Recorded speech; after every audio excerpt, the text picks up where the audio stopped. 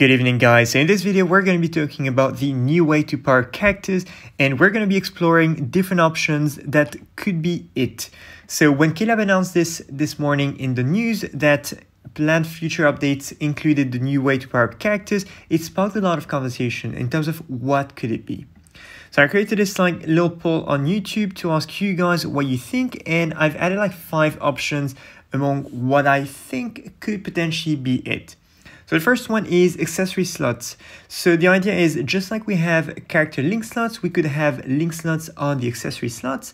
And by powering up these guys, you'd be able to get more stats from a given accessory. So that would be one way to really increase the stat gain on a character. And obviously from a company perspective, it's better because it stays tied to the character. So you'd need to grind this on a per character basis, because Caleb would never do on an accessory basis.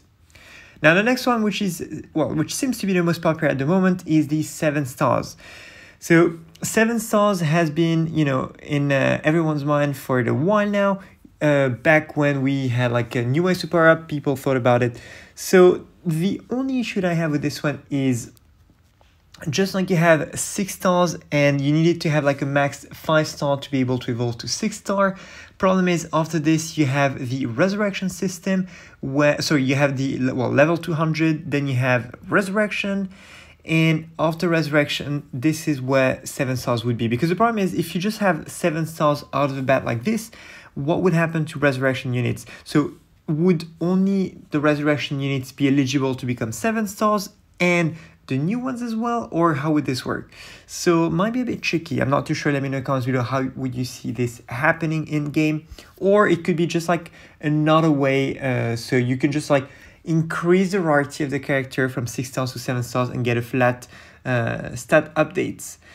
Another one is soul trait reinforcement. So just like we have soul traits at the moment, there could be a way to just reinforce it by a few percentages and make your character stronger. So that would be interesting to reinforce characters that you would use as links, as well as main characters for extra links. Another one is the extra skill unlocking in soul tree, and that one I'm going to develop it a little bit further in a minute. And then the last one that I suggested was skill inheritance via character bond slots. So this would be a third type of thing. So we have, the character, the links, character links, then we have the accessory slots, and then we could have some bond slots. So that would be a third section. And the idea is in this section, by powering up the slots there, you might be to a certain level, you would be able to unlock some skills from the linked character, and you could choose which skills you want to inherit. So you can inherit, for example, extra bruiser, berserker, havoc. You could do the immunity skills, whatever you want, for example. Or maybe it could be capped. I don't know, but this is an idea. The last one is, and you're going to see my beautiful drawing. This is the last one. So it would be a third button here. That would be, you have soul tree, you'd have talent tree. This is what I call it. So soul tree, talent tree, and augment. So once you completed your soul tree to 150, and once you have, say, at least one transcendent slot at level 10, because obviously if Caleb does it only on 5 of 5 max transcendent units, it would be completely unfair for free-to-play players. So imagine if you would have to just have 1 transcendent slots at level 10 and the unit at 10, 10, 10, to unlock the third option, which would be the talent tree, and you would have a completely separate soul tree for this one, which would be for talent, and you would have a bunch of unlockable nodes, and you would have to use materials like the droplets, which is what we've had this new droplet unit trend.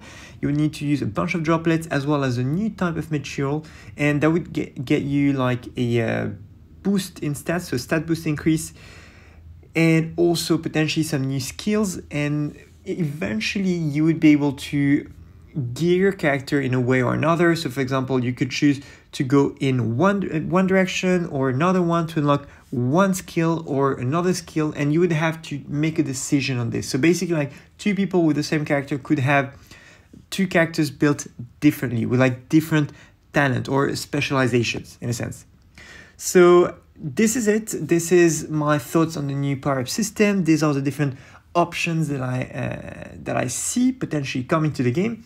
In the comments below, let me know what you guys think about it, what you guys think about the different options, and if you have any other option, or yeah, let's just like have a conversation about it. I'm really excited about this new system, so let's see what it is, and I'll see you next time. Tschüss.